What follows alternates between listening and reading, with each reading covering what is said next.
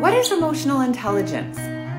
Not what most of the people on the planet are actually exercising today. Many people are exercising what I call emotional dissociation, which means bottling it up, ignoring it, coping,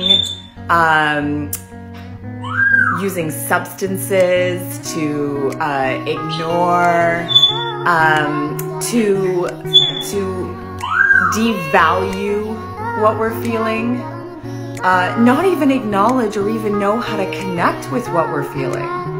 If you look at men, they're really allowed to have 3 emotions: happy, angry, and horny.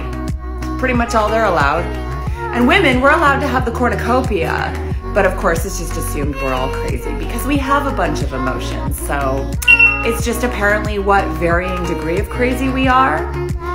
The emotional world that we exist in today in general is quite dysfunctional. Emotional intelligence means understanding that when you're having emotions, your body is actually communicating with you.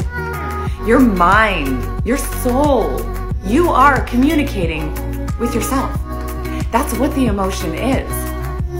It is emotions and things that were trapped in a past event that have been pushed by a person or an event.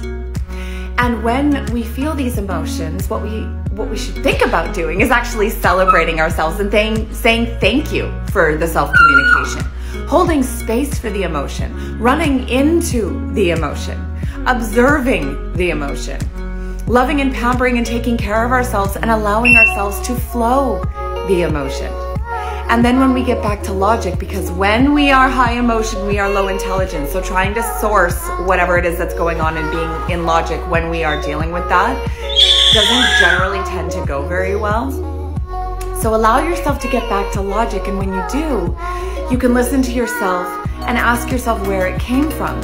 And funnily enough, when you actually start to listen to yourself and you start the communication, you will actually think of something, some past trauma, something that happened to you will come to mind. And the next step is go see your healer or your life coach or whoever it is that you work with and release it so that it doesn't have to come back ever again. You are a beautiful, powerful, divine being, and I want you to know that your subconscious mind is actually working for you, trying to help you heal.